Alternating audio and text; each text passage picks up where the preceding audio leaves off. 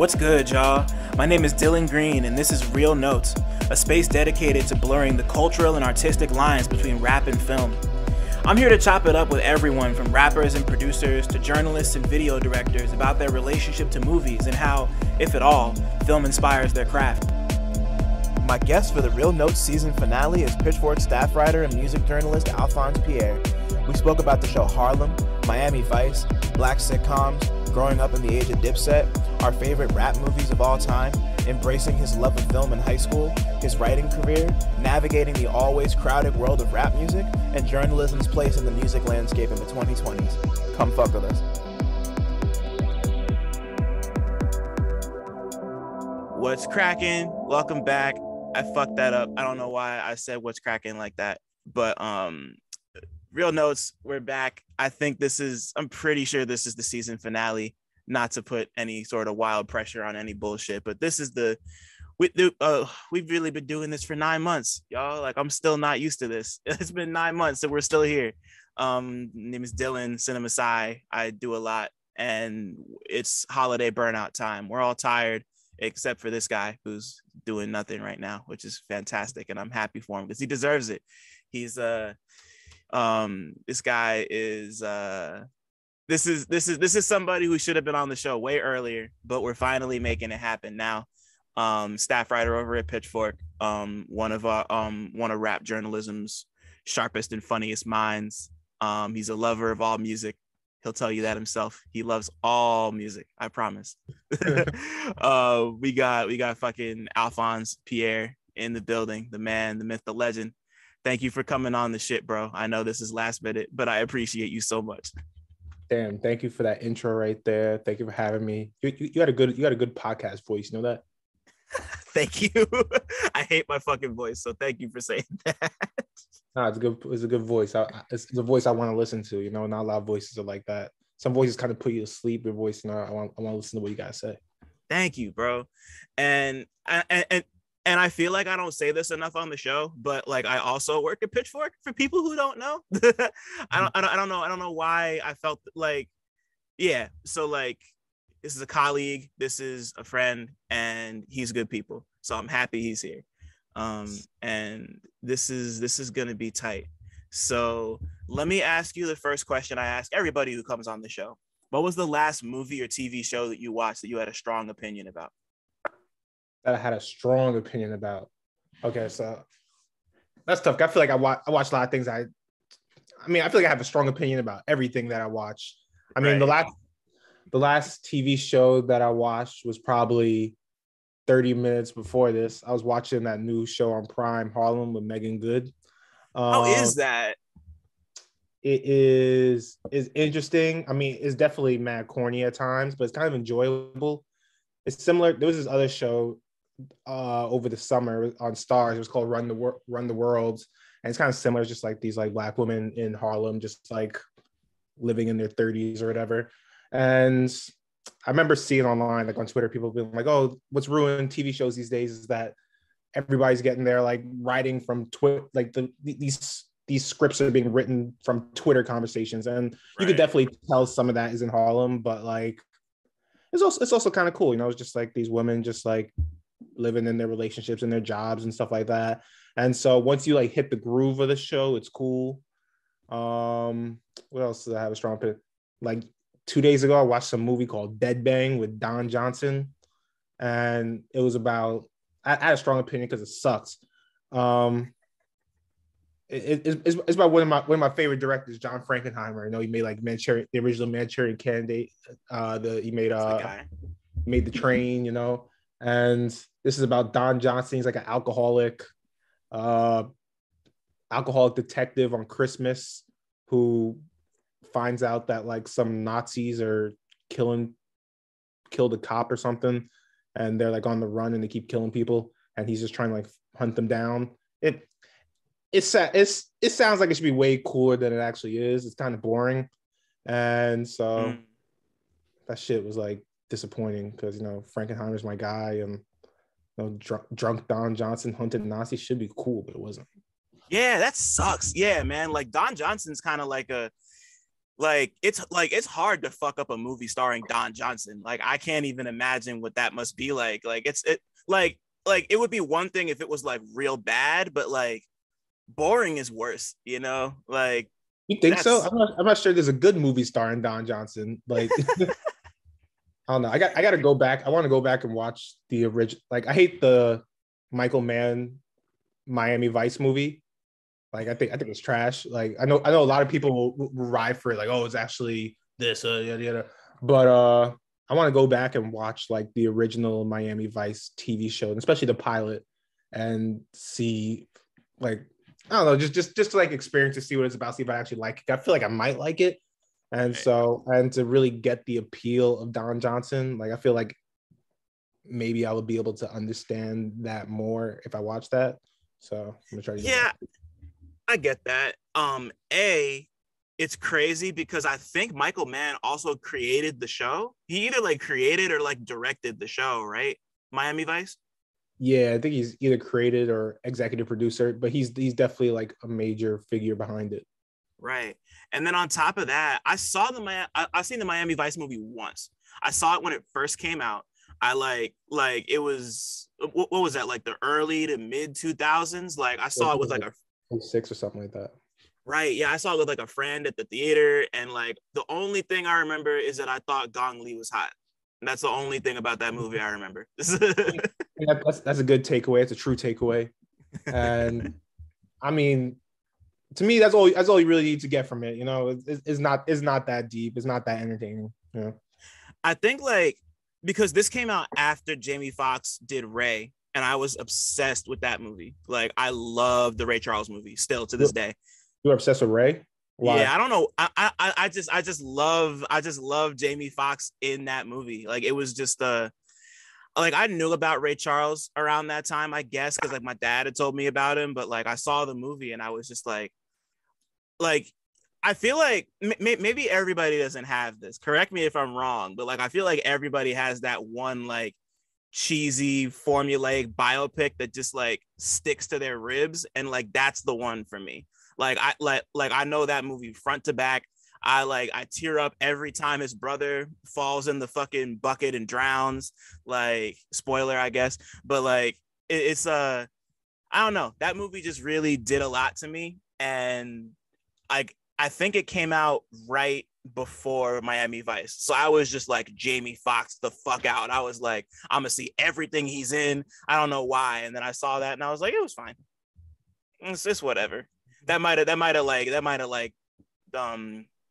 undone the spell, honestly, the Miami Vice movie. But I haven't seen it in like 15 years, so I gotta jump back in. That's right during that like Jamie Foxx like run. He's mad hot right there. You know, he's even like making do like Blame It and stuff. They probably come out a little bit after that, right?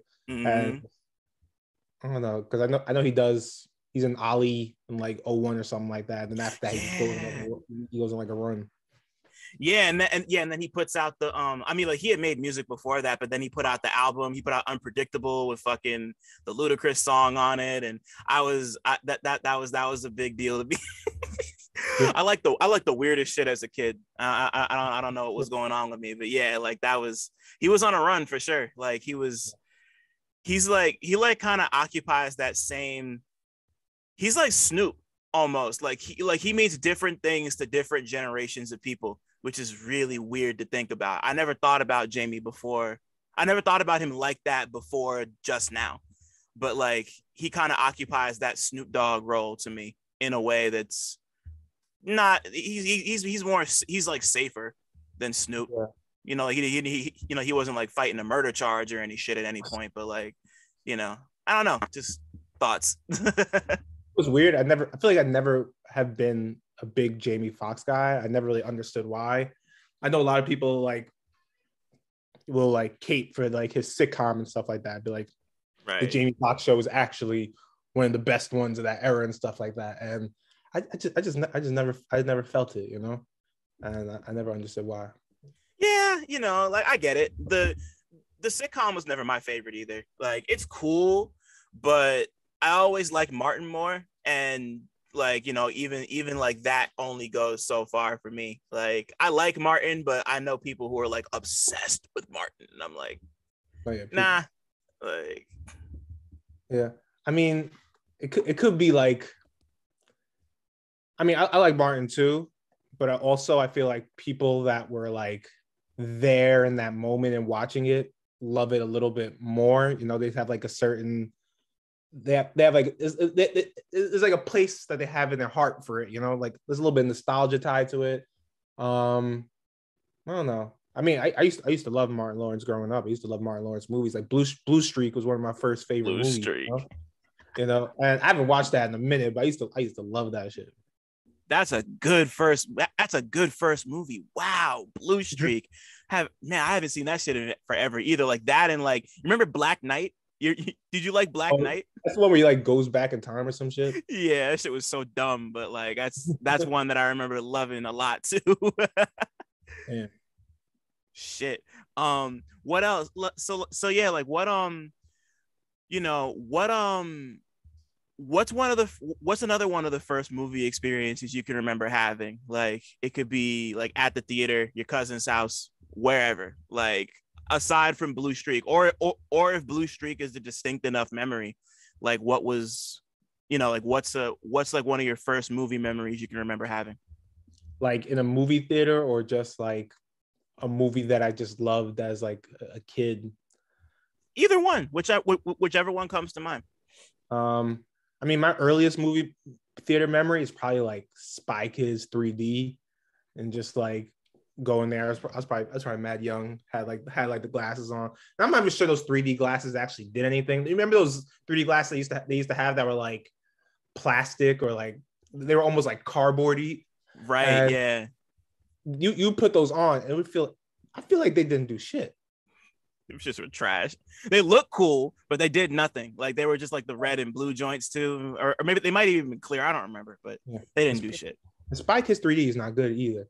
Like, like I remember thinking that then. I was just like, this whole movie is built around this gimmick. So once you watch it away from that gimmick, there's nothing to it. Like, at least a lot of the 3D movies that came out like in like the 2010s, like, it wasn't made, like, the gimmick didn't shape the movie, you know, but that whole movie was based around that. And so once you watch it on like TV, or watch it on like a DVD or something like that, you can't enjoy it anymore. And damn, come to think of it, are 3D movies done?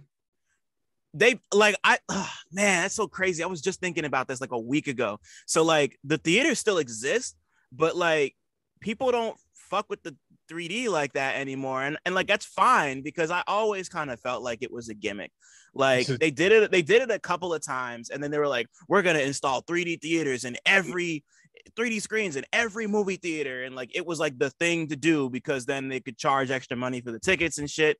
And like, they like real D 3D theaters like still exist, but they don't, like, they used to advertise for them, like, see it in real D. Like, they don't do that shit anymore. So I think they've been done for at least a couple of years. Like, nobody cares, you know, unless you're at like Disney World or Six Flags or something. Nobody gives a fuck. Nobody gives a fuck. Yeah, I just realized that saying that. But like, going back to the original question, I remember when I was a kid, I used to like, I had like a little notebook and stuff like that. And I used to just like write down, like, I used to just make lists, like my top 50 favorite NBA players, my top 50 favorite like movies and stuff like that. And I used to always make lists like that. I'm trying to think of the movies that were top. I mean, I used to just like comedies and stuff like that. I used to love like Adam Sandler comedies, Martin Lawrence comedies, Ben Stiller type things. I used to love like shit that like a 5-6-year-old kid like wasn't supposed to watch. Yeah. I remember I had like we call, I don't know, just like American Pie or something like that. Like, oh shit, look at this. But yeah, I'm trying to think. But I definitely did love Adam Sandler, Martin Lawrence movies. Bad Boys. Yeah, classic. I love Bad Boys. Yeah, Bad Boys is great. I definitely feel like I liked Wild Wild West, even though in retrospect that's probably a bad choice. it was just Will Smith. You know, I was like, oh shit, of course I'm watching that. You know, don't let anybody make you feel bad about liking Wild Wild West. That's one of my favorite movies, even though it's awful. It's not. It's so Wild Wild West is not one of your favorite movies. Take that back. But you all here lying. I love watching that shit. I don't care. Like, if it's on, I'm gonna watch it. Like, it's just, I don't know. Like, I have a lot of really good memories associated with that movie. Like, I used to watch it with my family, and like my sister and I were were really into it, and like this, and like the song was everywhere when the movie came out too. Like, I don't know. Like, it's just like, it's just dumb, and I like it. I don't know. Okay, so yeah, let me take it back. It's probably not one of my favorite movies, but it's a movie. Like, what'd you say? So yeah, you gotta take that back. You can't let that live on the internet.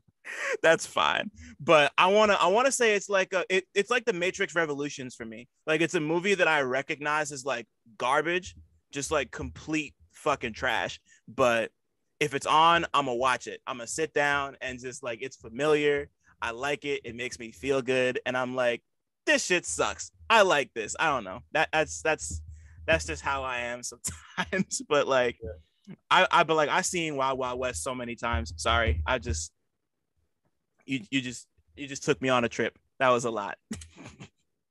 Yeah, you know, I've never seen a Matrix movie. I've never seen any of them. Okay, I mean, like, at some point, watch the first one, because it's like one of them ones, honestly. But you know, the other two is whatever, not a big deal. But I think it's one of those things that was so big in pop culture that I almost felt like I saw it without seeing it, which is not true. But it was just like, oh, I'll just watch. Like, I just watch this some other time whenever. You just keep pushing it off. I don't know. I feel like that happens with some of the classic movies that you feel like you heard about like since like you were a kid, that you're just like, oh, I could literally watch this whenever. I mean, just push it off, and then you just end up just never watching it. Oh yeah, no, I get that. The only reason I watched it the first time I did was because we had it on DVD, and like, because I was 7, I think, when it came out. So, you know, like, I missed the theater part. I just kind of watched it at home one day, and I was like, this is pretty cool. So like, yeah. I think I've seen it maybe twice in my life, but I was like, okay, I get it. Like, this is really cool, interesting ideas. The shit looks cool as hell. Bullet time, slow motion, whatever. Like, it's just fun. But well, I don't know if I'd call The Matrix fun, but it's like, it's cool, you know. So no, I get it. Like, it's definitely one of those movies you could just like absorb through osmosis. And like, if you've seen, like, I feel like everybody's at least seen like the bullet time scene where he's like stretched back with the shit flying over him. Like, it's like, there's more to it than that, but like, that's the thing that everyone remembers. Like, if you ask somebody like, what's your favorite part of The Matrix, it's gonna be that. Yeah, I think when I was a kid, I thought that shit was from Scary Movie 2 for mad long. That's like I was like, yo, it's scary. They came up with some shit. That's crazy. Like, that's from The Matrix, bro. But I mean, I feel like I should like The Matrix. I mean, it has Keanu Reeves, man. I love Point Break, you know. It has Lawrence Fishburne. I love Deep Cover. So I mean, yeah, I just gotta watch it. Yeah, you know, like, the new one's coming out, I think it's out like right before Christmas. I think it's out next week. Or it'll be out next week from when we're recording this. But try it, you know, like, it's cool. Like, it's people were mean to Keanu Reeves back in the day, I feel like, and I'm happy that everybody likes him now, because it seemed like people were just kind of like, I don't know, maybe it was just me, but I just noticed a lot of people like made fun of Keanu Reeves, but like, everybody loves Keanu Reeves now, and that makes me happy because he's great. What do you think it was? And do you think like sometimes like the pendulum like swings too far back? Like, the love of Keanu Reeves is like almost like blind now. It's just like, oh my God, he's the great. Like, I mean, I like Keanu Reeves too. I like the John Wick movies, but sometimes it's a little overblown. Like, when he made that appearance in what was it, Always Be My Maybe? The rom-com came out. I thought it was cool, but it was gassed up. And I mean, I guess sometimes celebrities hit that peak, where everybody just wants to see them and everything. Like somebody like Tom Holland's there right now, where everybody's just like anytime somebody sees like a video of them, they're going nuts. Right. And it just happens sometimes. Yeah, and like, because like, obviously the Matrix happened. It made Keanu one of like the biggest, like that was like his, he had made big movies before that, but that was his, like, everybody knew who Keanu Reeves was. Like, you ever see, we're talking about rom-coms, you ever see that movie The Lake House? No, It's I never this, seen it. so it's this drama, it's Keanu Reeves and Sandra Bullock, and like they both own this house that has like a magical mailbox in it, and like they can like mail each other stuff through time, because I think like he owned the house like 15 years before she did. It's one of those, like it's like they're talking to each other through the mailbox and they fall in love and they wind up meeting in different times. And I think he's like supposed to die in a car crash for some reason.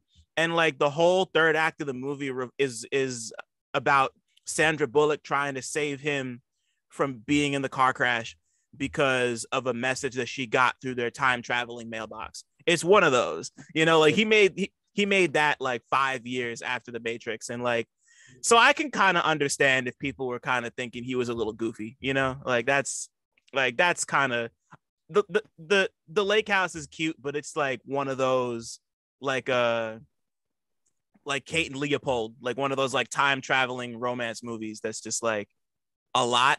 Like you only make those once you hit like a certain point of overexposure.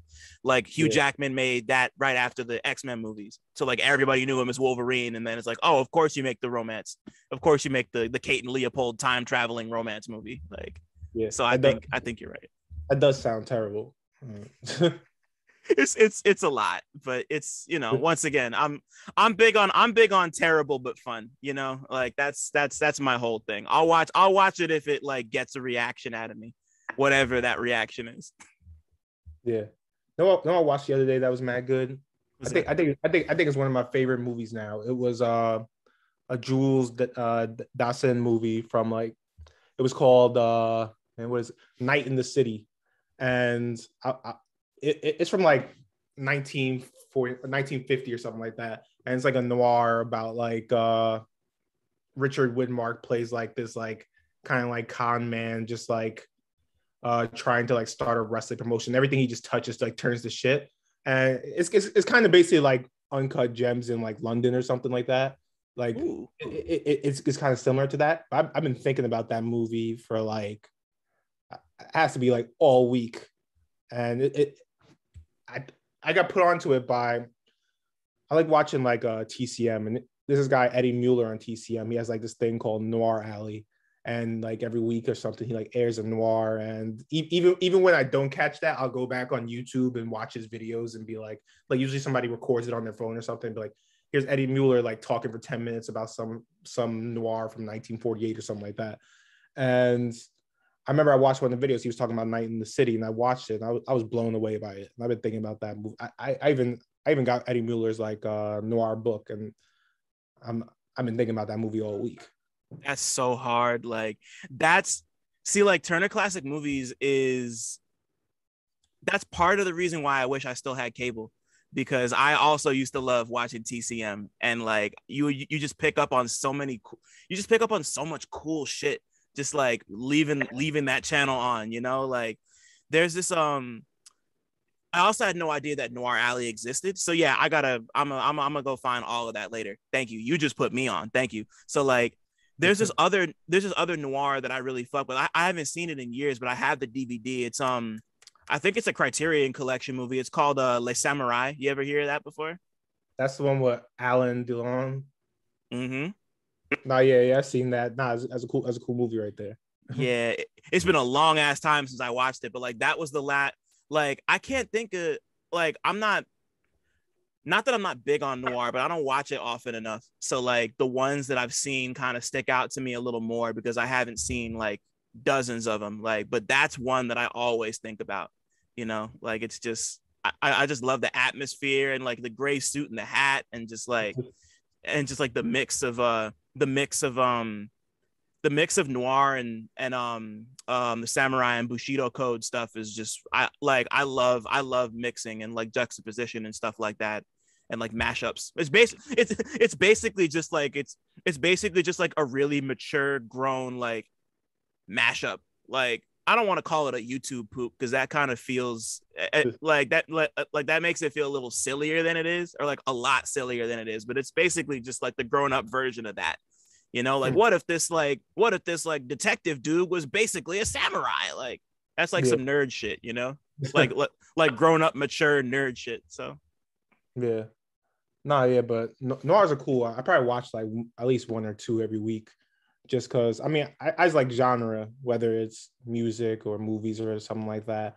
I love things that are like deeply entrenched into a genre and find ways to expand or like be creative inside of a genre.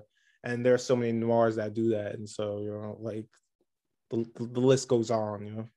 right, yeah, noir is really underappreciated. I love it as a genre, and well, that B, that makes sense for you. Like you seem like a specialist in that way, and that's something that I've always really loved and admired about your writing. But we can get to that later, because I think the next noir that I want to try to watch is fucking Guillermo del Toro just is putting out a noir movie, which looks crazy.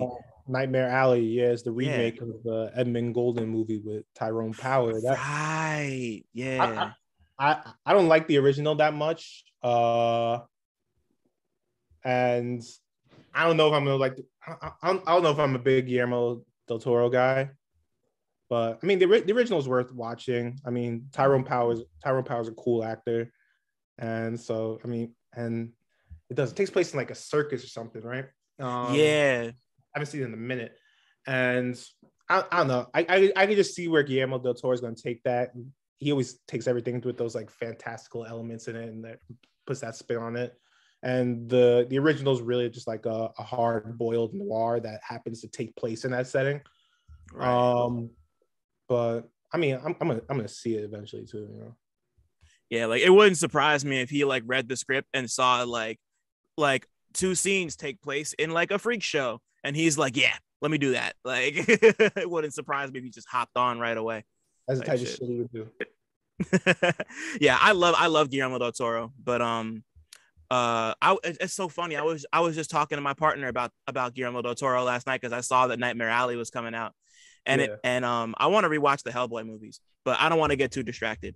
Shout out to Guillermo del Toro though. But like, so obviously you have a really extensive and like deep relationship with movies, which is great. You know, like that's just fire because movies are great. But what's the like? Was there a specific movie for you that made you kind of fall in love with the medium? Like not even on some like art shit, but just like, you know, like, and like, is there one specific movie that you could kind of use as like you connected with it emotionally, or like it made you appreciate the form, or you just like, or you could even just really, really like it.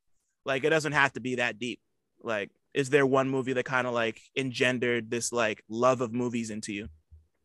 I mean, I've definitely always liked movies, but I guess I've always just liked movies that, I don't know, they were usually comedies and stuff like that. But I think not that there's anything wrong with that. Like I think comedies could be great. But I mean, definitely like seeing like Do the Right Thing or something, definitely just like it's like a springboard into just like everything, you know.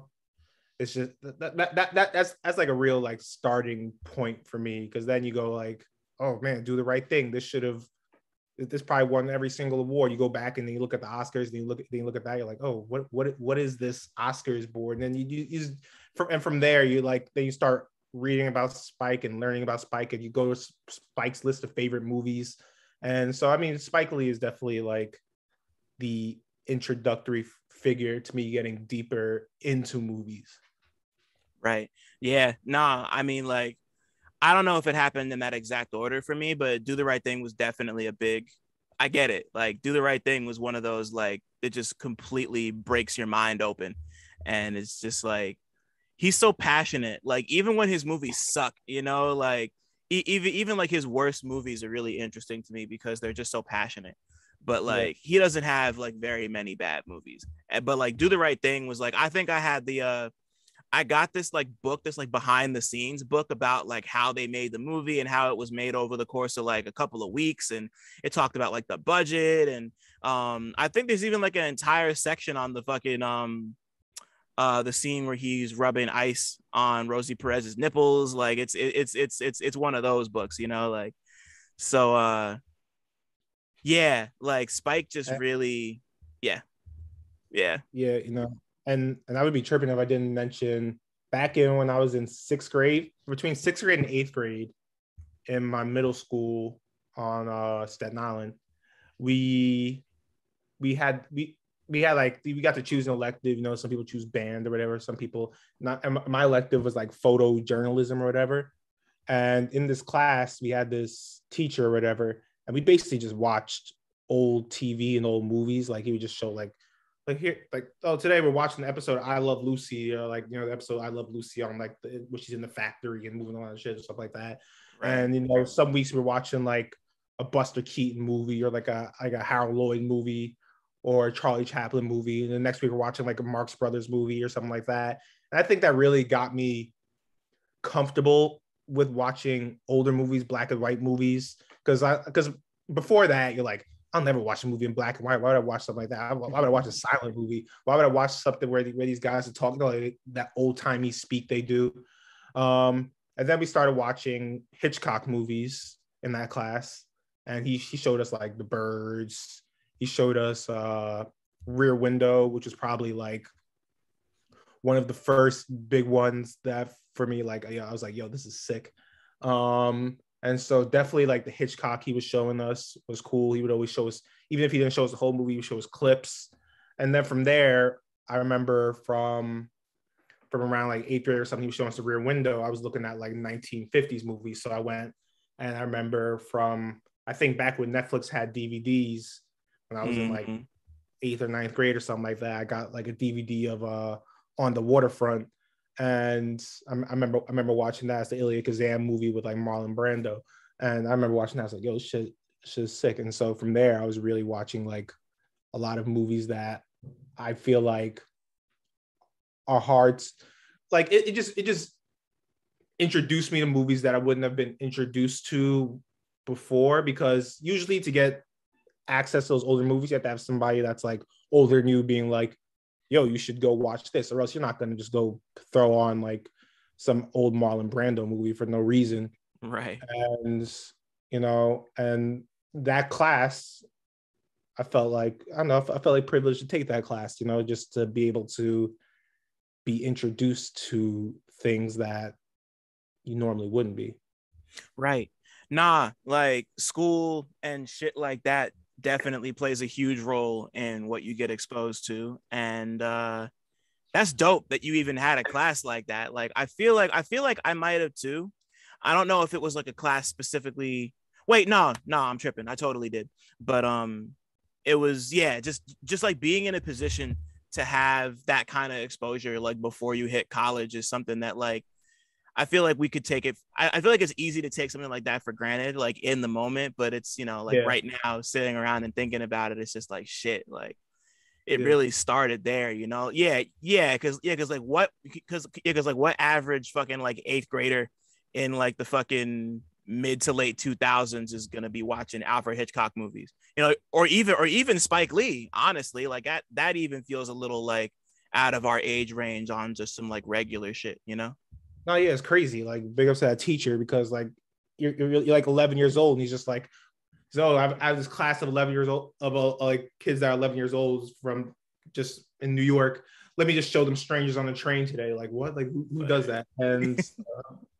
And I mean, I'm sure he enjoyed that job too, because I mean that sounds like a pretty cool job, just to show people that, even if probably a lot of the class like hated on it, they were probably like, yo, shut this shit off, bro. But I mean, I probably do that sometimes too, but no, it was cool. Yeah. Yeah. But then, like at that point, you got to appease people and just like throw on white chicks one day and just catch everybody off guard type shit. Because like, nah, yeah. You know what's crazy? before we move on, now that I'm thinking about it, I've never seen White Chicks all the way through in one sitting in my life. Mm. I've seen the whole thing, but only in pieces. I mean, that's probably good enough. That's the way the movie is meant to be watched. Right. You're not meant to sit through the whole movie, but I feel like you're not missing anything by not sitting through it. Right. And, You know. yeah. It's no strangers on a train, obviously. Like, or you see, it's weird because like now we're talking about Hitchcock. I was like, I could be really stubborn as a kid, and I was like, I loved stuff like that, but for some reason I was just like hating on Hitchcock when I first saw a lot of his stuff. I think Rear Window was the one, like, like you, that was the one that really convinced me that this, like, oh shit, like this is really tight. It was like that. I liked Rope a lot, and what else? It was that, Rope, and The Birds, I think, and Psycho eventually, like. Yeah. I still gotta watch more Hitchcock. I feel like I haven't watched a lot. Like I remember in that class we used to watch a lot of, like the like early like British stuff too. Like we watched, maybe it was like the 39 Steps or something like that. But there's still a lot of the stuff I have to watch. Like I have to watch The Lady Vanishes and Rebecca and all that stuff like that. And I mean, the guy was prolific, and he put out a lot of movies. And I mean, he's another one of those directors too. I'm just like, I could always watch this. I could always get the DVD. I have a DVD next to me right now. I actually have a copy of the Verdict with Paul Newman right next to me from the New York Public Library. I gotta watch it. I'm probably gonna watch this later, but oh man, you're my type of nigga, son. That's crazy. It's just like, he's like, I just have a DVD next to me. Like, that's incredible. I love it. Let's run back to music though. So like, you obviously, like I said before, you have this really extensive relationship with movies, which is super tight.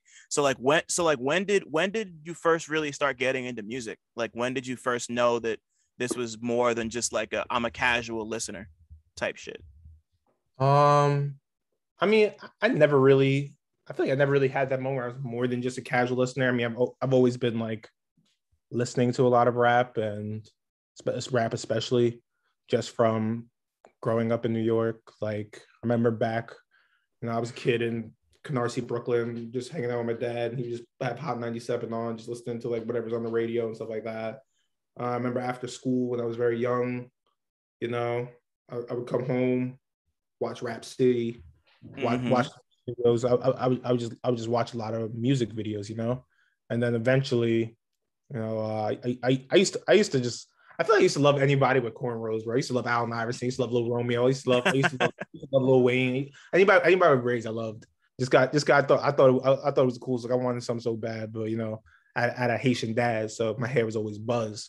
And so that's probably why I loved them. Cause I was like, yo, man, if I didn't have a Haitian dad, I could probably have some sick ass cornrows right now.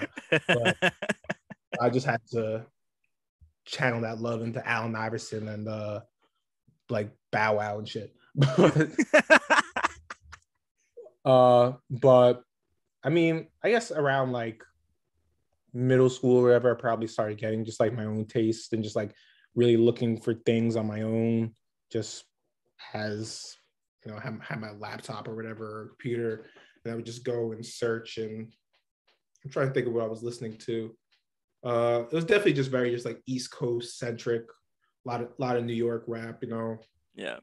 Dipset and all that stuff. I was never a G Unit guy, but that wave kind of missed me. It never really touched me, but yeah, it was kind of just like probably around middle school. Probably started just like finding things on my own. I guess that's after. I guess that's Dipset, but a little after. It's Ballins around then. Right. Yeah, totally. Yeah. I feel like for a lot of people, like, cause I feel like you're like a couple years younger than me. I feel like for people in like our age bracket, like everybody was on the Dipset train when that Jim Jones album dropped.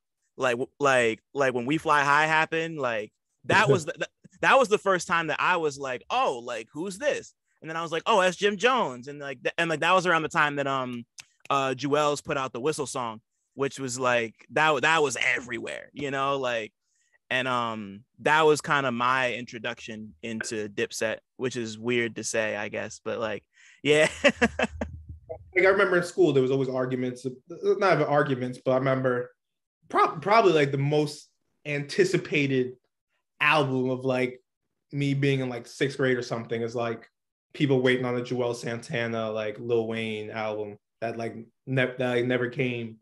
Wow. And I remember people talking about that. I remember people hyping that up, and like I mean I wanted that too, but and then it just like never really materialized the way people wanted. So I mean that was like a big moment that never really came to fruition. Damn, man, I completely forgot about that. That's so crazy. Like, yeah. It's crazy. It's crazy to consider that like we grew up in that era where the internet was first starting to take a hold of rap. Like that was like the ringtone rap era. Like that was like when the internet and rap were really first starting to get acquainted on some like, oh, this is like forever type shit, you know, and like our tastes were just kind of like mutated by that. And just like between the Jewels and Lil Wayne tape that never happened, and fucking just like I don't know, it just felt like from that specific point, like music the stream started and it just never ended, you know, like we just kept on. It's just been this way. I don't know, like it's hard. It's almost hard to remember a time where like that relationship wasn't a constant, you know? Yeah. And that's both good and bad, obviously, but mostly good because, you know, shit is tight. Yeah. And it really started to move fast because I mean, I think by the time I was like at least moving toward the end of middle school, like Drake and like Kid Cudi would come out, you know, like, right. And I mean that's nothing new. I mean, a lot of people felt the same way, even though we kind of got like some we kind of got like some revisionist history going with the early days of Drake, because it was not smooth. Like it was not like he just like dropped a couple songs and was the biggest rapper in the world. Yeah. There was a lot of pushback to it. I remember like, when was it? Maybe I was in ninth grade. I mean, I think in ninth grade, he was definitely getting pretty big. And I remember I was on the basketball team in school, and I remember we'd be in the locker room. Everybody would be like, oh, you know, you listen to Dream Chasers like Meek Mill, and I'd be like, yo, and I would like play some Drake or something like that. Everybody would like, turn that shit off, bro. Everybody, they'd be like, why is he singing? Like, and I'm not trying to say like Drake's first. This is not one of those things where like Drake is the first rapper to be singing and rapping or something like that. No, right. But I mean, a lot of people did not respond to it well, and I mean, a lot of people did too because the songs were huge. But especially like in this like New York teenagers locker room area where everybody just wants to hear Meek Mill freestyles and like they're like, yo, put on the Soul Tape, man. Come on, you know, put on Fab Soul Tape. Come on, turn that off. Oh my God, son. So it was not like smooth sailing to just be putting on Drake in like 2010 or whatever. Right, because people forget like that was still Degrassi era Drake. So like there are still people who are like, the fucking wheelchair kid from Degrassi is rapping, like, you know, like that was like a real thing that people thought, you know, like obviously that's a very fucked up thing, but like, you know, it's just like that was people's like, I almost like, you could almost compare it to like when Die Hard came out. Like Bruce Willis was only known for like making like weird romantic comedies and shit, and people are like, this dude, like this guy is like the action hero, like, are you serious? And of course, you know, now all he does is action movies, and of course now Drake is the biggest rapper on the face of the planet, you know, like it's like but like that's what the perception was. It was like like people obviously took to it, like you said, but it took a while for everyone to get on board. Like everybody wasn't on board when So Far Gone dropped, because like I remember I wasn't. Like it took me a while to really get into Drake. Like I didn't really like get it completely until man, like either Take Care or maybe even why am I forgetting all the names right now? God damn, the one that came right after. Nothing Was the Same. There we go. Yeah, Nothing Was the Same. Like, you know, it's but yeah, you're right. You're right. There's some people don't want to admit that they weren't on the Drake train early because, you know, he's fucking Drake. Yeah, not there's anything wrong with that. It's just like, yeah, you know, we just think of it as like he just came and was like the biggest rapper like instantly, but it wasn't really like that. But I also think that like my like own personal taste really started to like develop. You know, I got really into like Raider Clan and stuff like that. You know, like ASAP came around. I was listening to a lot of like Metro Zoo and like I mean Denzel Curry was a huge rapper for me. Like I remember I was like, yo, he's kind of like the same age as me. He was like the youngest member of Raider Clan, and he was rapping a little fast. And Raider Clan like introduced me to a lot of like all like that old Memphis and like Houston and like all those types of scenes. And that's also, I mean, of course, in New York, I was listening to Pro Era again. I was like, yo, Joey Badass, like kind of the same age as me. I was in Capital Steez. Yeah. I was all about that, and so that's like definitely when like my own personal taste was developing. Right. Yeah, I feel it. Like that was because like I was in college when all that stuff started to pop off. I might have been like I might have been like a freshman or a sophomore, and somewhere around then when like Raider Clan and Pro Era and then was starting to pop off, and that was, and like I gravitated toward a lot of that shit too, because I spent a lot of high school in like a I discovered Doom. And then all I wanted to hear was just 90s, early 2000s shit, like all the time. I was like I was one of those kids for a while. I grew out of it and I'm happy I did. But like, I was so stubborn. And then, you know, like every high school has the Doom kids. Yeah, man, come on. Like I fully admit it. Like I was in it. And obviously I popped out of it a little bit for certain shit. Like I was really big on DJ Unk and Walk It Out at the time, and like, you know, like I had it was like that, and like all the like everything happening in the South at that time was just like all my shit. But like, you know, it was really cool to see groups like Raider Clan and Pro Era pop up and like have these you know, like kind of like remix like the older New York sound and the older Memphis sound and like kind of make it their own. Like it kind of felt like ours in a way that you know, obviously stuff like fucking like Nas's Hip Hop Is Dead didn't, you know, like which is like I was really pushing that shit as a kid, and I feel like such a fucking asshole for it. But like you're pushing Hip Hop Is Dead as a kid.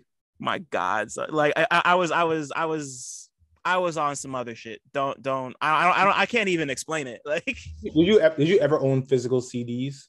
Yeah, you did. I did. What were the C, like? Was it like a large collection, or was it just like a few? I feel like I only had like, because I feel like when I was really getting into music, CDs were almost at the end of, they were like being phased out, and it was like streaming, like things were streaming coming around, and so I never really got the chance to buy that many CDs. I mean the CDs I had were like fucking like John Cena and shit, but like yeah. So I never really got the chance to. Like, I think the two CDs I really bought myself that I really wanted, I bought Gucci Mane's Roderick Davis, State vs. Roderick Davis. And I had Future Pluto on CD actually, which kind of sounds crazy because you don't associate those albums sound kind of more recent than CD era, but that's like the tail end. Right? Yeah, it's like the tail end. Like I said, it was the tail end of that era, and those are really like the only CDs I think I had a D12 CD or some shit, but I really didn't have that many. So I was wondering if So I actually did have a bunch of CDs, like, cause my father is like, he's 79 now. No, just kidding. He's 70. Wait, hang on. 76 or 77. I forget how old he is. But he was an older parent. That's what I'm trying to say. So he was really big on CDs. So he would buy my sister and I quite a few CDs. I had every Kanye album up until 808s on CD.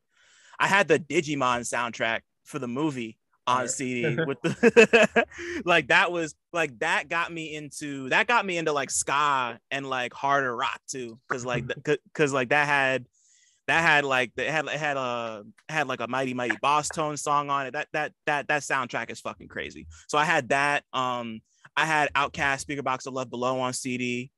I had what else? I had Maya's Mood Ring on CD. Like my dad had his whole own collection because he's like the tech guy. Like any new technology that's out, even to this day, like he's gotta have it.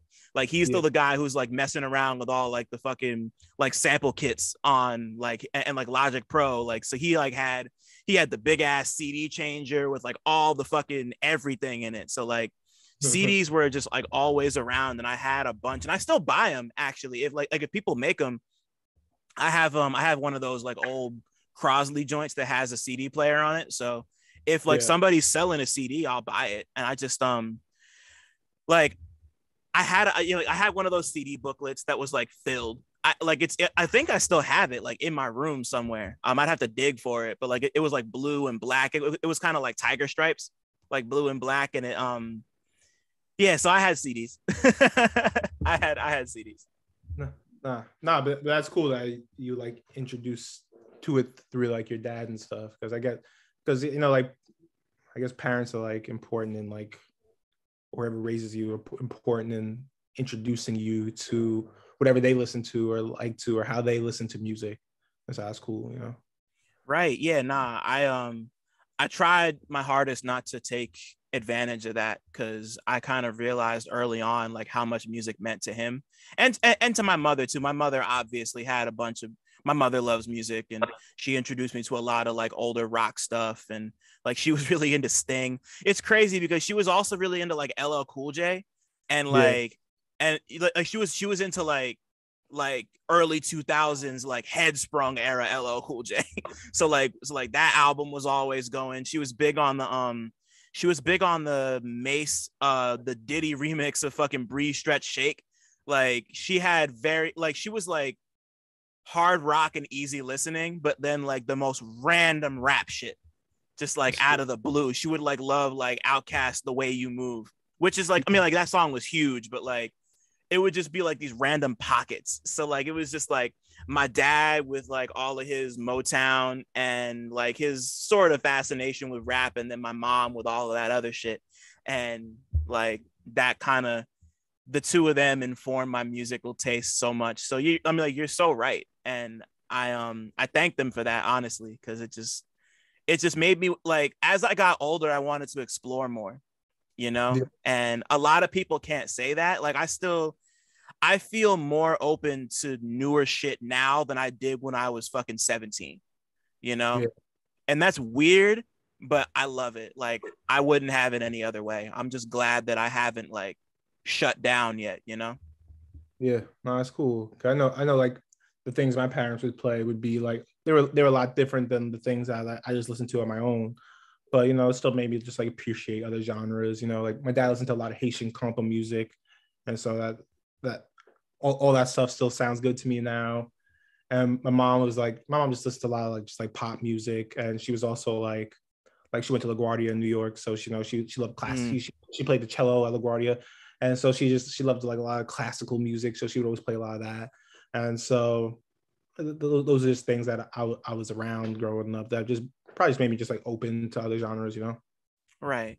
Yeah. And that's a cool way to be, because like obviously we have our preferences, and you know, we're both rap fans here, but like it's nice to have that excuse me, to have that base and to not like be put off by, like, obviously you don't have to like everything unless you do have to like everything, but like you know, but it's just good to have that like expansive and just to be curious like not even to like be open to everything, but to just be curious. Like being curious is cool. It is. Hell yeah. So before I move on to some more like specific like art, like writing related shit, like as you're kind of developing these, like as you're developing your taste in like music and movies, like was there ever a moment where you like consciously linked film and music together in your head? Like it could even be something as simple as like, oh, like this movie I liked had like a cool soundtrack or something, but like it doesn't have to be that. Like was there ever like a time where you were like, oh, like these two things go together? I can't think of a specific moment where I was thinking about that. I mean, I mean, like, fight the power playing throughout, do the right thing is definitely like something that you notice.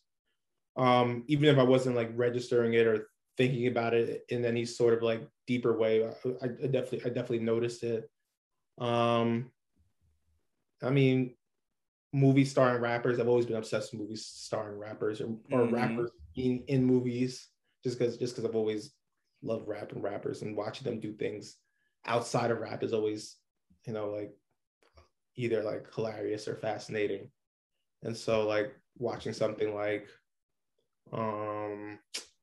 maybe something like Belly or something like that, where you're basically like watching like a hour and 45-minute music video, and I mean it's sick. And so I mean those are probably some of the ones that make me think about that. Yeah, I mean, like those are all great examples. Like Belly is a classic, regardless of whether or not the movie is actually good. Like the shit is a classic. Like Hype Williams directed the shit out of that movie, and like the opening scene alone is just them walking through the club and everything's all black and blue. Like like just so much style, bro. Like and the movie's definitely good. You can't hedge on Belly and then go all out on Wild Wild West, man. Come on. Oh, no, that's fair. I like Belly. I just I just rewatched it again recently, and it wasn't as great as I remembered it being, but I still love it. It's Belly. It's a classic. I'll never let go of that movie. And the soundtrack, like the fucking come on, like the soundtrack for Belly was something else too. Yeah, it's one of those movies that's better if you don't try to watch it again.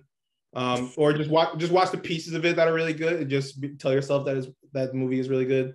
Even though like a minute ago I was just like getting at you for saying that, for hedging about it. But there's definitely parts of it where you're watching it, you're just like, okay, they need to like, especially like once it starts getting to like that like last 30 minutes where everything just starts speeding up and Nas is like, I'm going to Africa. I'm like, yo, where are you going? Like he's like, I'm out, man. I'm going to Africa. I'm like, what are you talking about, man? Yeah. But just watch that first like 10-15 minutes. You'll be like, yeah, this shit's sick. Then hell yeah. Like I almost feel the same way. I almost feel the same way about State Property with fucking Beans and shit. Like that's another one that's like, you don't need to watch it again, but like it was cool when it came out, but you're almost going into that one knowing that it's going to be like an extremely like Belly is like State Property is like a B movie, it's like yeah, B might even be giving it too much, but like so you're going into it knowing it's going to have like all those flaws, but Belly's like a movie, like as a glossy looking polished movie, and I don't know. No, that's facts. That's facts. And I was gonna ask this a lot later, but I'm happy you brought it up earlier because like I love the rapper movie section of your column. That's always been my favorite part of reading your shit every Friday. It's not always there, but whenever it is, it just lights me up. Like because I just love that. Like I love it, like obviously that's my shit, but it's like you don't really see very many people like devote time to writing about like rapper movies or like movies with rappers in them, and as the movie and rap dude, that's like Like I like that's my whole shit. So like I was just curious, like while putting that together and like while you're doing that, like what's the craziest one of those that you've seen that like really really stuck with you, whether it was like really good or really trash? Like Oof. I mean, there's so many. I mean, I'm trying to think what were my favorites. I mean, some of the favorites are obvious. Like there are like some really great ones, like Tupac and Juice or whatever, or like Ice Cube and like Friday and stuff like that.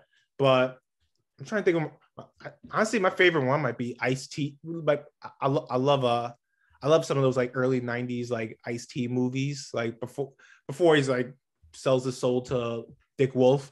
Right. Like Surviving the Game by one of my favorite directors like ever, like Ernest Dickerson. Shout out to the God, he's the best. Surviving the Game is crazy, man. And I think that comes after Juice, so people were probably like, that's probably not what people wanted. They were like, why is Ernest Dickerson making like a Rucker Hauer, like it's like a Rucker Hauer and fucking hunting down Ice-T in the woods or some shit. That shit is so hard. Another good Ice-T one is Trespass. That's a Walter Hill movie. That's Ice-T, Ice Cube. Who else is in that shit? But that shit is crazy too. But I love myself like an early '90s Ice-T movie. Man, I haven't seen enough because I haven't seen Surviving the Game, even though like it's one of those that I've heard a bunch about, but I never got to watch it. And ever since I saw you write about it, I've been meaning to like go watch it again, or not again, but like for the first time. And I'm gonna do it. Like that's on my list with like finally starting Succession, so people could stop fucking telling me to start watching Succession. But like, but nah, I just love like rappers in movies are just, there's just such a really, I just love the connection between the two, and I just love seeing rappers in movies. Like it could even be something as stupid as like seeing like Snoop and Starsky and Hutch, like when that was out. Like just I don't know, it just makes me happy to see to see rappers in movies and to see them make movies, like watching like all the old Master P shit, and of course stuff like State Property and fucking like even the Griselda movie Conflicted, which was a lot, but it's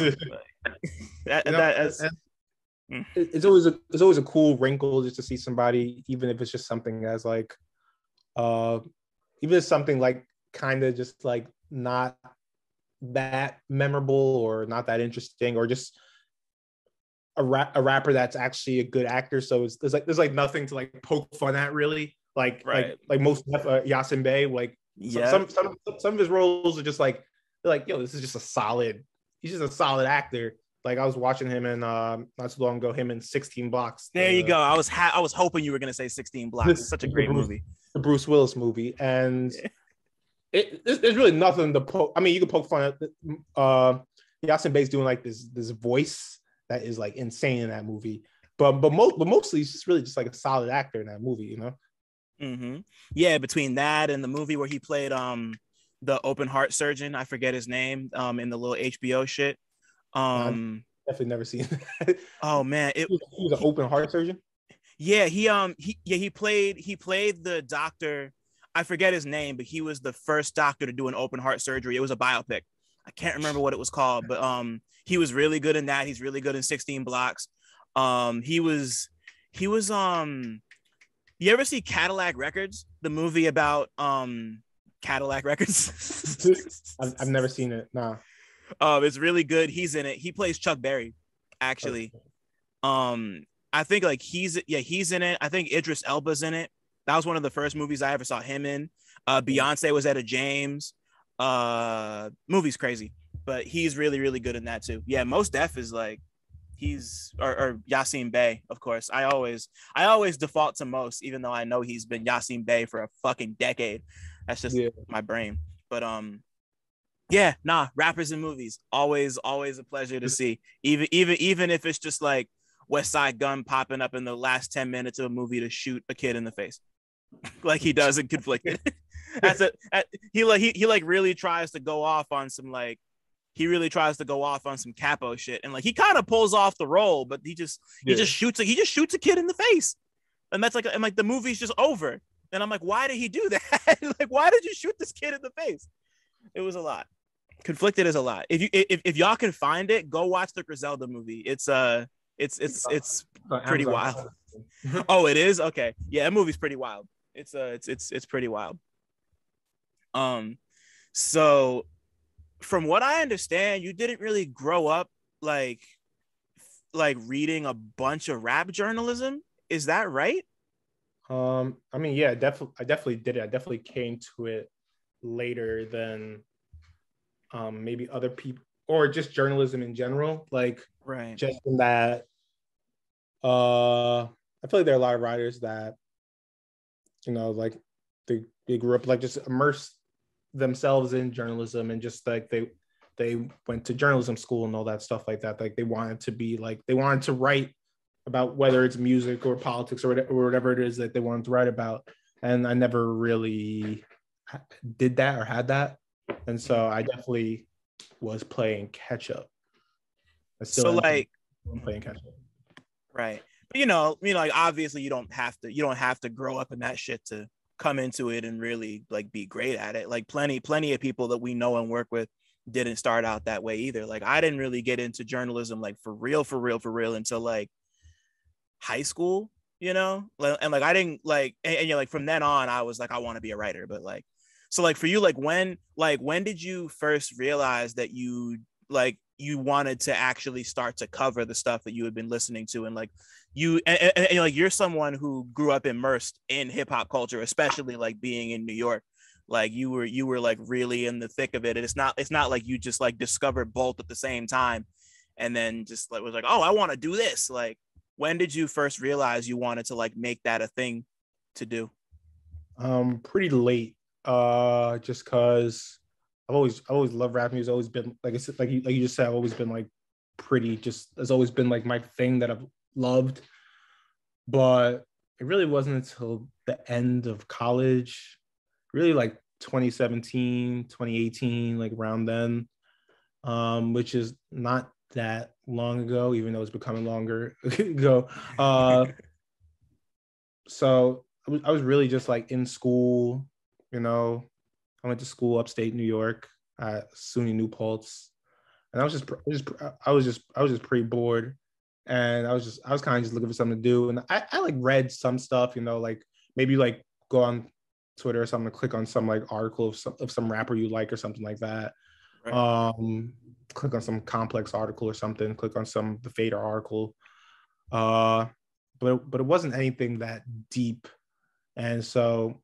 But around that time was just like I was just looking for something to do, and I had a minor in school. I had a film and criticism minor or some shit like that, and it wasn't like the most in-depth minor. It was pretty basic, but still, maybe I was like writing like essays about like whatever movie we were watching in class, whatever they were making us watch, like some trash Birth Nation or some shit like that, right? Or like. I don't know, some Breathless or something. And I was just like writing essays about that for that film and video criticism minor. And I was like, I kind of like, this is cool. And so I just like wanted to like translate that to music, you know?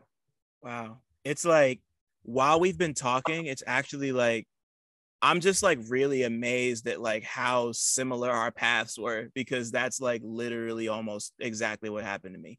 Like I went to college, like cinema studies was my major, and I was gonna declare a journalism minor, but it wound up not happening because my minor advisor kind of fucked me over a little bit.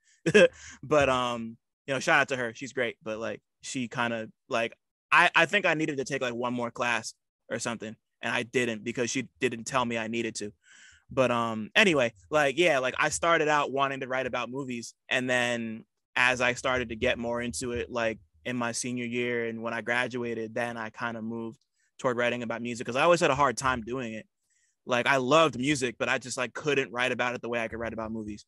And then I had people help me kind of get to that point. And Yeah. you know, like it's so like it's just like I just had to say that it's just crazy, just like how like I get exactly where you're coming from. Like and also I went to Purchase, so and you went to New Paltz, Okay. so that's crazy. Oh, yeah, you're down. You're down. Purchasing like that's like Westchester, right? Yeah. It's like right outside the city, basically, like 45 minutes. Yeah. And yeah. Nah, New Paltz is fucking like up, like up by fucking like I don't know if it's like near, but how is it close to Buffalo? Nah, How it, I didn't think so. it's nowhere near there actually. It's like Hudson Valley. It's near Poughkeepsie. So it's like Okay. it was like an hour and a half up from like the city. Right. So Yeah, it wasn't bad. yeah, totally. Yeah. Now that I think about it, one of my best friends lives out in, or he lived out in Poughkeepsie. I don't know if he still lives out there, but shout out to Adam. So you know, like once you kind of come to this realization that you want to move on, or not move on, but like that you really want to start like writing about movies, and then of course that transitions into music. You know, like many of our friends and contemporaries, you kind of cut your teeth over at Jeff's site over at Passion of the Weiss. And you know, like how did writing over at PAL and working with Jeff kind of help you improve your craft and put you on the path to where you are now? I mean, definitely did a lot. I mean, I recommend anybody that wants to get started writing about rap to hit up Jeff over there, because I mean, it was definitely just like trying to just like find the type of voice you want to write in, and he definitely helps with that. Just telling you, letting you know like what's good, what's too much, just letting you know like, yo, you know, the shit when you publish it is gonna be there forever, basically. Like so, like chill out sometimes, or something like that, or just letting you rock basically, and not in the way where you just do whatever you want, but like finding things that you're interested in and letting you write about it, and having somebody like go over it and proofread it and edit it, and just getting used to all of that. And I remember over there, he let me have a monthly like column that I did while I was in school. It was called like Beautiful Noise, and it was just like every month I would talk about like New York rap songs that I would like, and I would just be there talking about like some of those early like New York drill records, or some like Mike song or something like that. And that really just helped me just like figure out like what I wanted to write about. And I feel like Passion of the Weiss is good for helping you figure that out, helping you become like a better, more comfortable writer. Right, you know, and you know, you really developed a crazy voice over there, and obviously you took that over to Pitchfork, where you've been for a grip now. I don't know exactly how long you've been there, Like but like you 3 years, I think. yeah, something like that. So like, you know, like how does it feel to be one of the most controversial rap journalists on the internet? My good friend. It's like, no, I'm playing. I don't think of it like that. I don't I mean, Of course, no, I'm just messing that around. no, that's just the nature of, I guess, because I'm mostly, and you do too, write criticism, which isn't always received well. And I don't know.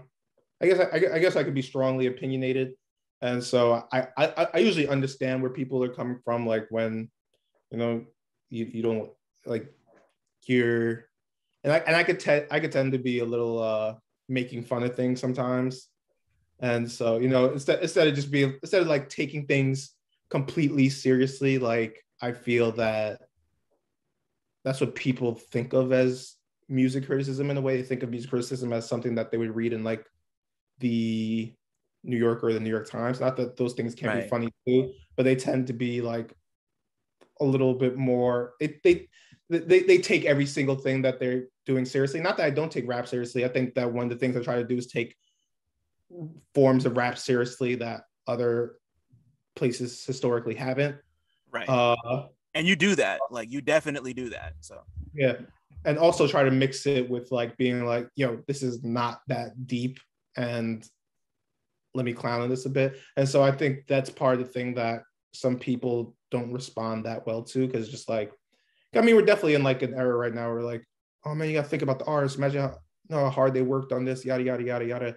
And the idea of punching up versus punching down, you know. And I feel like somewhere where you can't go wrong. Sometimes I go wrong too, is, you know, just like trying not to punch down, I guess. On like there's no point in like panning somebody. Like you could criticize it, but you're not gonna like pan somebody who has like 20 plays on their song. Like you're not gonna write like this giant pan of them. But you know, just finding a balance. And I feel like it's a thing I'm still figuring out.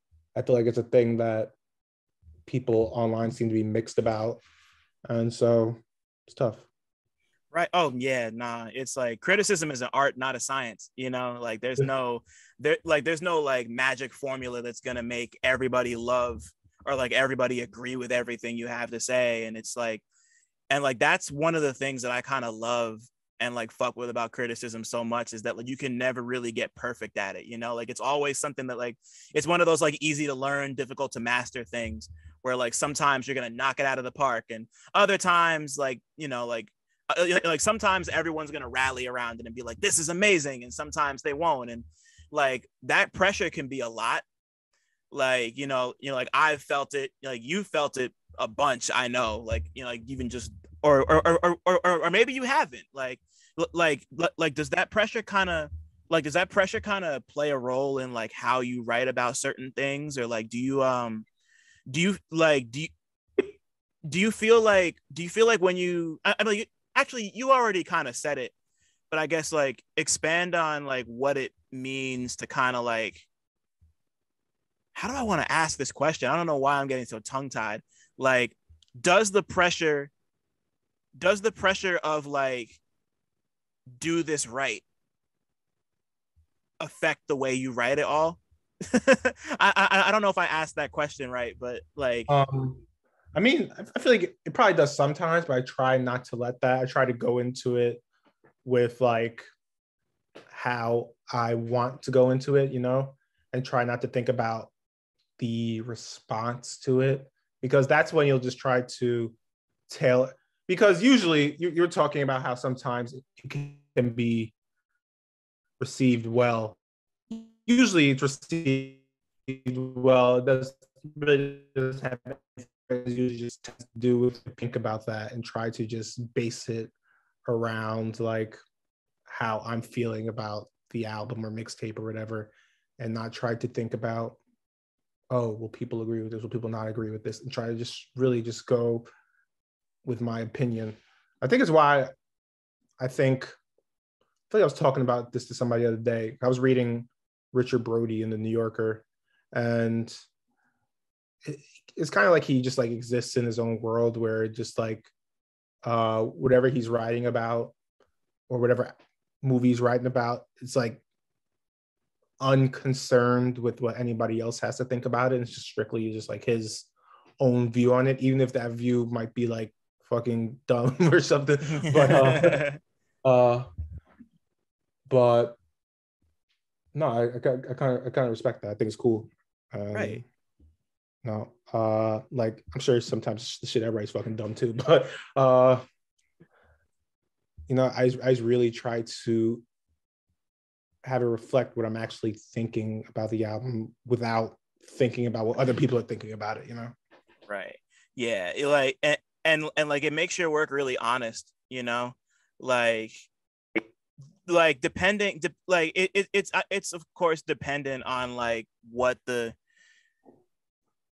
I just like how honest your writing is, because I can tell that it's really coming from like you, and you're really sitting with how you feel about something. And even if it goes against whatever the general consensus might be, like you're you know, like regardless of whether people agree or disagree, like they can't say that that's not like, you know, like you come at it with a certain level of respect, And like even like yeah, like even when you're clowning it, like you come at it with a certain level of like research and like respect that feels like, even if you didn't like it or if you have like jokes for it, like you at least know what you're talking about, you know? And Yeah. like not a lot of people can say that. Like it's I've read some pretty ill-informed shit in my day. And like it's it's just always regardless of what you have to say, I'm always interested to see what you think about something, because I know I'm gonna get like, this is what he really thinks. And it's not like, you know, like he's like unless there's some like big overwhelming like conversation that needs to be addressed in a piece, like you're coming at it from like a, this is what I think, you know. And I think that's why people gravitate towards the stuff that you do, and why people gravitate towards good criticism. And on top of that, like it feels regular, you know, like you have opinions, you have context and history and an understanding of most of the artists you write about, but you're not talking over anybody's head. You're not using like overly flowery or confusing language just for the hell of it. Like you're just writing, you know. And like that's a lot harder than people might think it is to just like write, you know. So Yeah. you know, like you should definitely be commended for that, for sure. Thank you. And yeah, I definitely write somewhat how I, not completely, but somewhat how I talk. And just like, you know, it's kind of just more conversational, I guess, just how I would explain it to somebody. And obviously not in like the format of like writing an album review or something like that, but just like Right. how I would go about saying what I like or dislike something.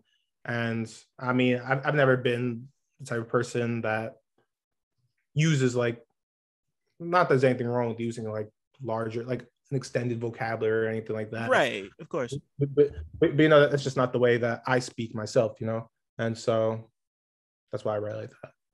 Right. So that's, you know, I just think that voice is really, really important. And it's always like,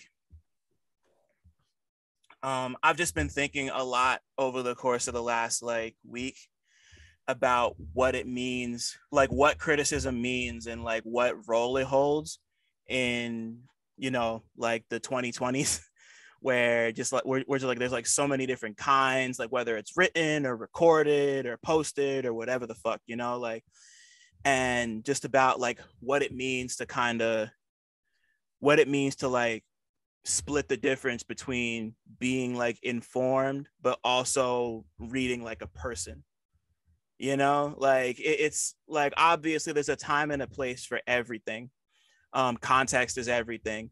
But I just always like, regardless of what kind of language people use, because like I know that I can kind of get a little esoteric and like up there with my words sometimes, and I try not to go too crazy with it, but it's all dependent on the situation. And I just always appreciate people who have this really great mix of like understanding and knowledge, but putting it forward in a way that like people just get, you know, like I look for that shit in my favorite rappers too, like people who can break these really complex ideas and thoughts down in a way that doesn't always require you to have to go look it up afterwards. Sometimes that's cool, but it doesn't always have to be like that, you know? A subliminal at J Electronica. Yeah. Yeah, you know, but like I said, there's a time and a place for everything. And just like I'm just always really interested in that relationship. And you're someone that I always think of because I just like, you just put it out there, and it's just like very it's just like digestible, but not in like it's digestible in like a fun and engaging way, you know. Like it really feels like this is somebody who cares and like lives this shit in a like it like yeah. I just like that. I don't know, I'm just yeah, I just fuck with that a lot. Thank you. Of course. Of course. Like, and another thing I love about your writing, other than your sense of humor and how you put that forth, is like just like the sheer breadth of shit you cover, bro. You're tapped into like you're just tapped into every like not every facet, but like there's just so much that you write about, like between like all like the New York underground shit that we both fuck with, like the Atlanta shit, everything going on in Michigan, shit going on out in Cali, just like all the digicore stuff. Like you really bring that level of respect and research to just like everything you write, which I think like every good writer worth their salt does, but it just comes across super dope. Like, is it is it ever hard to kind of keep up with all? Is like does it ever get like, do you ever get overwhelmed? Like, is there ever a point where you just kind of need to like step away and kind of like reassess at all, or have you kind of figured out a way to just like process things the way you need to process them? I'm really fucking up asking these questions right now. I don't know what's wrong with me. From a writing standpoint, or from just like listening to me, like listening to all these different scenes and all that stuff? I probably more the second one, honestly. Um, no, I don't think so, because I'm never trying to like. I feel like that would happen if I was like overtly trying to be like, oh, I want to learn more about this scene, learn more about that scene. It's kind of just more natural. And usually the things I'm writing about are just things that I'm just listening to, or things that I come across naturally. And if one week I happen to be listening to a lot of South Florida rap, I'm going to be talking about a lot of South Florida rap. If one week I'm happen to listen to a lot of LA rap, I'm going to be happen to listen to a lot of LA rap. If one week I'm deep in the SoundCloud trenches listening to Digicore and Plug, I'm going to be talking about Digicore and Plug, just Right. And it's never like me trying to force it. And so by not doing that, I feel like I'm usually not overwhelmed.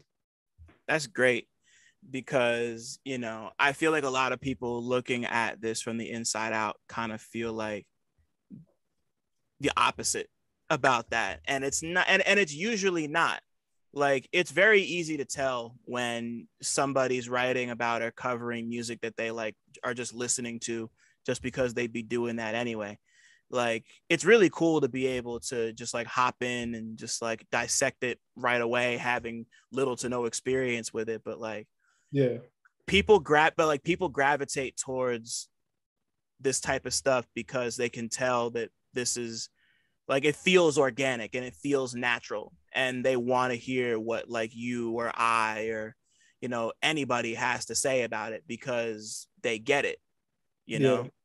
and like I said, like, this is like I said, and like you said, like, this is just stuff that people are just listening to. And I get overwhelmed sometimes, but that's more just because I just take on too much work more than it is just like, because like I can tell that you'd be listening to this even if you weren't writing about it. And I can say the same about me, and that's why we're here, because we love this. And you write a lot. I was thinking about that. I'm like, yo, he gotta chill out. I haven't made it there yet, but like, I'm feeling it right now. There's some shit I got going on that I'll tell you about when we're not recording. But like, yeah, just like, I love this, and bills have to be paid. So I'm out here until I don't have to be. But I love it, like, it's not even about that. Like most people are here because, like, obviously we're here for the money, but like, most people are here because we love this and it means something to us, and we want to help preserve it and talk about it because we get it. And that's something that's always going to be really important, regardless of what form like journalism takes over the course of the next like decades. And like, whether we're still writing or like just any sort of coverage, like, having people who care about the shit at places that people respect and creating new places that people respect is just like, this is another thing I've been thinking about a lot. Just like journalism in general has been splintering for a really long time, and it's just gone through so many different ups and downs. But like, I feel like our corner of music journalism, just like rap specifically, like there's so many different voices and perspectives, and people are creating all sorts of different new outlets for it that aren't beholden to like, you know, like the Pitchforks and the Faders and the Complexes. And, you know, like as important as those outlets are, like I'm just happy that I'm just happy that, like, you know, like somebody, you know, like you can go to a place like Nobel's and write about plug music, you know, like that just like that shit just makes me really happy to see. And just like people, and it's like people like Mano and people like Gary, and just like people kind of keeping that spirit alive on their own. That shit just makes me really happy. Sorry, something's happening outside. That was weird. Man, I just lost my train of thought. What the fuck is going on out there? All right, never mind. So last question I have for you to kind of like just wrap this up is, you know, like there's plenty of voices and perspectives, and things are moving in all sorts of different directions right now, especially as like the year is closing out. Like, what role do you feel that like journalism and criticism specifically plays in the world of music consumption I want to say in 2021, but it's about to be over. But like, but like, what do you feel like our role is in times like these, where journalism's kind of misunderstood, and in some cases even just flat out disrespected? Like, what role do you think we play in all of this shit? Just adding a human component to the algorithm dominated universe, you know, just being able to have someone or a writer distinguish between what they feel is good and what they feel is not good, what they feel is in the middle, you know. And I mean, personal taste is the coolest thing, you know. That's why at the end of the year, you know, I want to see people's personal list, you know. I don't really care about the big list as much as, you know, because, you know, they're more of like a gathering of thoughts. Well, I mean, what's cool about reading somebody like individually is just like hearing what they think works, what doesn't, what can be done better, what can be done less. I don't know. And I mean, I feel like that's the important part, because when you go on Spotify, it's just sending you things that either you've heard before, or things that are similar to things that you've heard before, or things that are almost literally made in a lab for you to like, and which is fine. But, you know, having that human component too, to expand your taste or add context to what you're listening to, or is like, I don't know, I think it's invaluable, you know? No, I agree. Like, we put our trust in other people in that way. Just like I trust you enough to have you tell me what you think is cool. And like, no matter what anybody says, regardless of how advanced algorithms get, nothing is ever going to beat like human word of mouth. You know, like word of mouth is the most, like, that shit just gets everything moving so fast. Like, you and I were talking about Red Rocket yesterday or a couple of days ago, and like I was already like interested enough, but like to hear you say like I'm gonna go see it, like I was like, you know, like I was already interested enough, but I was like, okay, like now I'm more interested, you know, because I trust you, you know. And I feel like that's the role, you know. Like I think you hit it right on the head. Is like, you know, like I talked to Chuck Strangers about this when I interviewed him last year, and he was just like taste. He basically just said like taste is just something that like you can't really teach that, you know. Like you could have like all the technical expertise in the world, but if you don't have any taste, nobody wants to hear your shit, you know. And who wants to listen to some shit that was fucking some playlist that was put together by using a graph or some shit, bro. Like, get that out of Right. here. Like, yeah, like nobody like that's not really reflective of anything. You know, it's just reflective of what people are listening to the most, which isn't always gonna be what's good, you know? And I'm just really appreciative of people like you, and just like I could sit here and name names for fucking 45 minutes, but there's just so many incredible people who work in the space and even out of this space, you know, like people who don't get paid for this shit, who have incredible taste and they just love it, you know, and like we're all lucky to be in a position where we get paid to kind of dole out this taste. And I'm just kind of having this like one of those like cosmic like I'm just so happy to be here type of things, you know, like it's just I don't know, I'm just happy that people care, and that people care to listen to people who care. I don't know, I'm getting a little too deep into my feelings right now, but you know, yeah, I feel you, huh? But you know, I don't have any more questions. That's basically it.